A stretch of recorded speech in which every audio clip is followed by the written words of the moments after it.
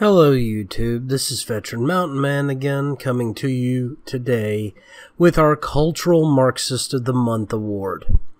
And this month, my award goes to none other than Don't Shoot PDX and Black Lives Matter PDX.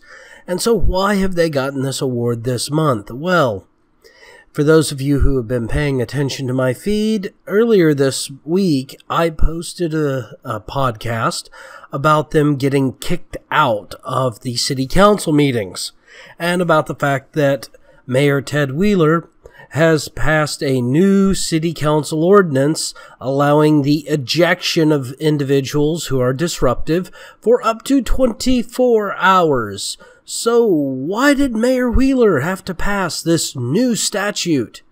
Well, the old one was shot down back in the 1990s, and Don't Shoot PDX and Black Lives Matter PDX have been interrupting every single city council meeting since January this year, when the new mayor, Ted Wheeler, took office. Prior to that, they had been interrupting meetings with the former mayor, and now they are interrupting the new mayor. The new mayor has only been in position for about 3 months. And he has not yet been able to do an entire city council meeting without disruption. Not yet. Every single city council meeting to this date has been disrupted by Don't Shoot PDX and Black Lives Matter PDX.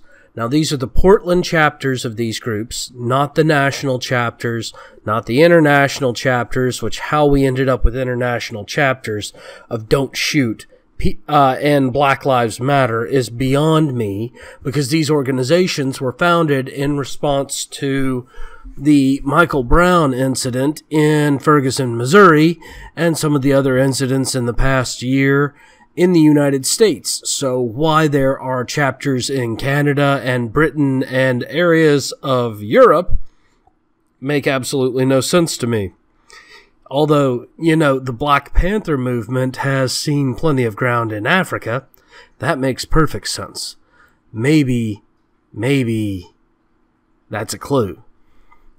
Anyhow, these groups have continued to cause problem after problem in the political arena and refuse to make any kind of compromise or see any kind of alternate position than their critical race theory concepts. That means that these groups are effectively being completely obstructionist as citizens. Now, here's part of the problem. The statute may yet again be declared unconstitutional, even though this time there is no statute for banning a person permanently, and before there was. However, I am pretty sure that one of the Ninth Circus leftist activist judges here in the Pacific Northwest is going to rule in favor of Don't Shoot and Black Lives Matter PDX. And here's why. They are going to state that they are not being dangerous by shutting down the business of Portland Metro City Council. Now here's the problem. If the Portland City Council can't conduct public business meetings, then the city is effectively shut down for city government. That means that nothing works, people. No road repairs, no sewage maintenance, no administration of city tags and permits and requirements. The less we can effectively govern, the less can be changed. So shutting down the government is not the solution to fix disagreements. Yet it is unlikely that PDX, Don't Shoot, and Black Lives Matter PDX will understand this. Anyhow, we're going to have to wait and see. So I want to thank you all again for joining me here today on YouTube. If you like what I'm doing, please like and subscribe. I will be posting another Cultural Marxist of the Month next month. If you have recommendations for me, please leave them below in the details. Please leave a comment.